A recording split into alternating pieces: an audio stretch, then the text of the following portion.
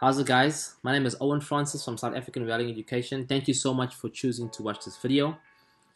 The purpose of this video is to discuss quality assurance and welding inspection. I am a qualified welding and fabrication inspector, and I've worked on the field and tools prior to doing my qualification inspection, and under the assumption that because I know about fabrication and welding, that inspection will be very easy for me, but it was not the case. Quality assurance is the assembly of all planned and systematic actions necessary to provide adequate confidence that a product, process, or service will satisfy given quality requirements. Now, as a welding and fabrication inspector, what you taught is how to inspect a weld and how to identify a defective weld from one that isn't. You also learn about your standards and specifications, welding codes, etc. But when you get onto a site, the sort of responsibility that you have involves quality assurance, for which there at the time was no education up until now. One of the things that you're responsible for as a welding and fabrication inspector is a quality management system, and this is something that involves documentation. Now, up until the point of your interview and employment on the job, if you didn't have any experience with quality management systems, this is going to be probably a very difficult challenge for you to navigate a quality management system and understand why, what is important, and for when. So some of the general stuff about a quality management system involves a quality manual, control documents, and control records. A quality manual will include a shape policy, the manual itself, procedures, and flow charts. So procedures, this is how stuff is done. Work instructions, this is how stuff is done as well, and when stuff is done. Your forms, your checklists, and your templates. So your forms would be, for example, your punch lists, your request for inspection sheets, your inspection check sheets. These are some of the documents that we're talking about. And most of the time, you have being employed as a new inspector, you come into sites and you look for templates for the job, and particularly quality control plans, and you find the templates on the system that the company has and think that it'll just be applicable for the job, but it's not the way things work. Quality documentation and the approvals is very important for every single document that you have in your quality manual to be approved for the specific project so that it complies with the contract. This is very important.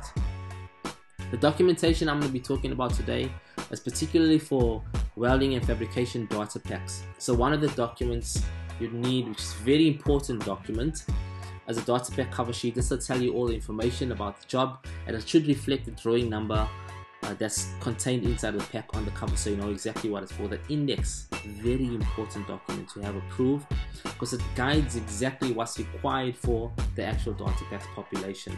The certificates, your quality control plan, also another document we just mentioned just now. Your quality control plan isn't something that you can just take off a system, copy and paste, and think that it'll work for a fabrication of piping, tanks, or vessels. It's got to be detailed and designed for the specific contract for the project. Your drawings, this is something that's so important. You come into quality assurance as a welding and fabrication inspector, it's a very technical job. And if you only have the sort of experience from the field as an artisan, it'll be a little bit challenging for you to understand because of all the different jargon. The language is a little bit different in quality as well.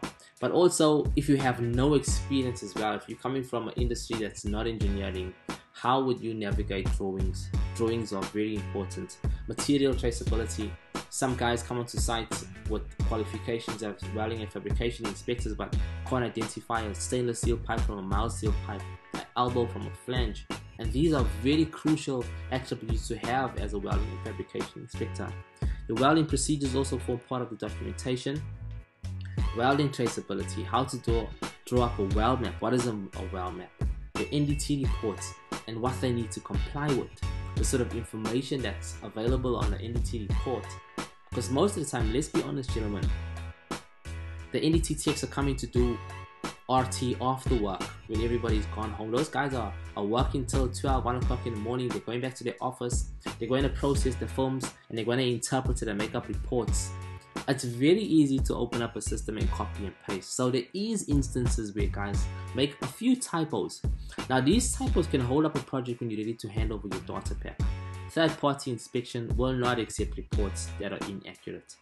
So this is important to know how to review NDT reports and what they are. Your punch lists, your pressure test certificates, calibration certificates, how to carry out a punch. How do you, if you are required by your company to carry out a punch, where do you start if you just come into the industry, if you haven't had any experience in quality or inspection, but you are qualified? What is a punch? These are some of the issues that we address.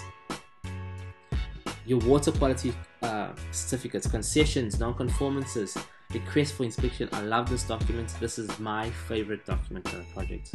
Your inspection reports, and finally your handover certificates. Welding and fabrication inspection is only a part of quality control, and the education that we receive as welding and fabrication inspectors doesn't equip us to, take on a project from scratch, set up the quality management system, set up the quality manual, identify all the documents that are required for a project from its inception right up until its handover. This is stuff that you could only get from experience. However, if you don't have any experience, now South African Welding Education has available a course, Quality Assurance and Quality Control Specialist course, that can educate you on how to understand exactly what quality assurance is on a project. Welding and fabrication inspection involves inspection, verification, and validation. And in this order, your inspection mainly gets carried out by your contractor. Your verification will be carried out by your third-party inspector.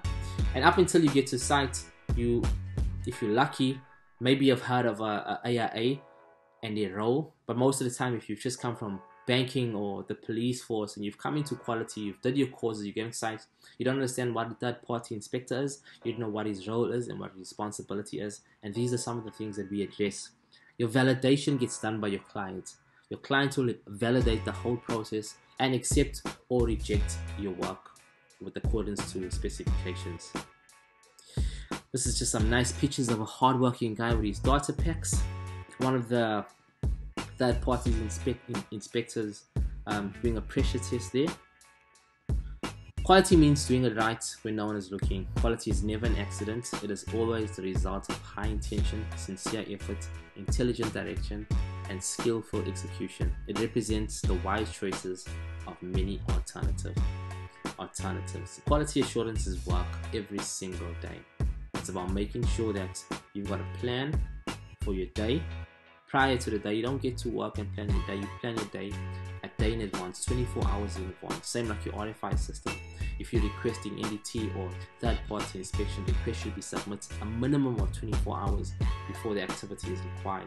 Same like inspection, along with a wealth of technical information that is required to make you a great inspector. Thank you so much, guys, for taking time to listen to this video. And if you have any comments, please drop a comment below. I'd love to hear from you. Thank you.